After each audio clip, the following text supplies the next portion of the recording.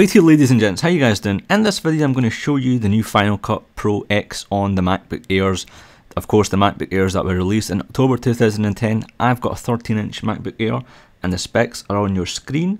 Let's go ahead and load up Final Cut Pro up first. And it seems to be a bit more faster than my iMac. Now my iMac, as you guys know, is a bit more beastier because it's got a quad-core chip. But as we all know, the new MacBook Airs, or I say new, but the MacBook Airs have got a flash storage on it, which makes opening up applications a bit more smoother.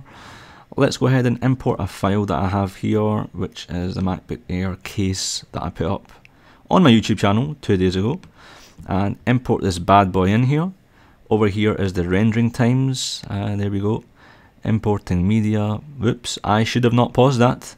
Oops, it's done, so it kind of paused it before it put it up, but hey, it is indeed uploaded.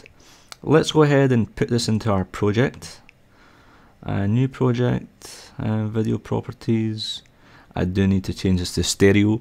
Quick tip, you must change the surround sound to stereo if you plan on uploading to YouTube, otherwise you get crackling sounds. I learned, and I thought I'd put this wee tip in.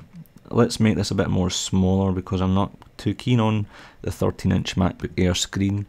But let's go ahead and copy this in here as such. Let's put any kind of effect in so we can export this. Let's put this one in here right at the start, and I fancy cross dissolve. Let's first of all get the range selection. Why not drag this bit out from here, put this in the middle here, and let's go ahead and play it. Full-on bag. By that, what I mean, that's it. No adapters, no. So as you can see, we'd never really seen the effect for some reason. It kind of missed the effect out. I'm not too sure.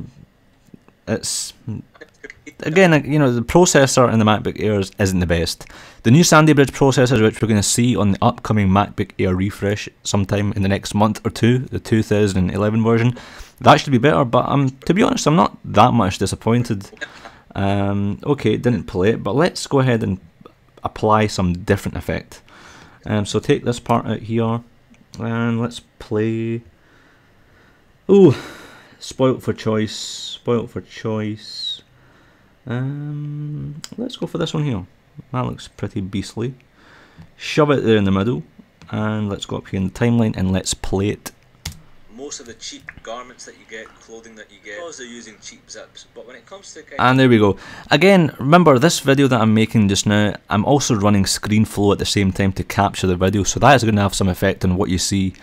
I just wanted to give you a good view. So there will be some kind of differentiation because I'm running another capturing software, which is a video software. But let's go ahead and export this. Let's see what timings we get. Nope, I don't want you to open up QuickTime once you finished, and I should have put stereo on, but never mind, we shall go. So this is uploading in 720p, I believe, and hello, how about that? And let's see how long this takes. So this is a 4.5 minute video, and it seems to have jammed. Not a good sign.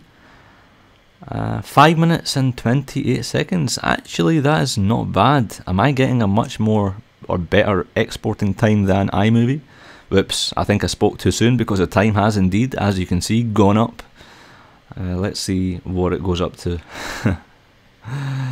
Whoops. Whoopsies. Again, I guess it's not too bad. Remember, these have the Core 2 Duo processors as well. But guys, that's it for this video. I hope you liked it. I hope it's given you some indication for those of you who have got a current generation MacBook Air. Of course, they're due to be refreshed anytime soon. Whether you should go out and fork out £170 or £180 for Final Cut Pro, that is the timings. This is how it kind of performs when importing and exporting. Hope it's been beneficial. If you are running on a MacBook Air 11-inch, let me know in the comments below. If you've made videos yourself, tutorials, put them as a video response because I am learning as well. This is a new learning curve for me, so any videos on it would be greatly appreciated. Guys, remember you can join me on iGlaswegian.com, twitter.com/i6glasswegian, facebook.com/iGlaswegian. Too many friggin' social networks, I know that. but it looks like, just as I'm about to log off, 9 minutes and 30 seconds seems to be the more accurate time. Yeah, it's kind of going down from here. Guys, I will see you guys in another life. Cheers, guys.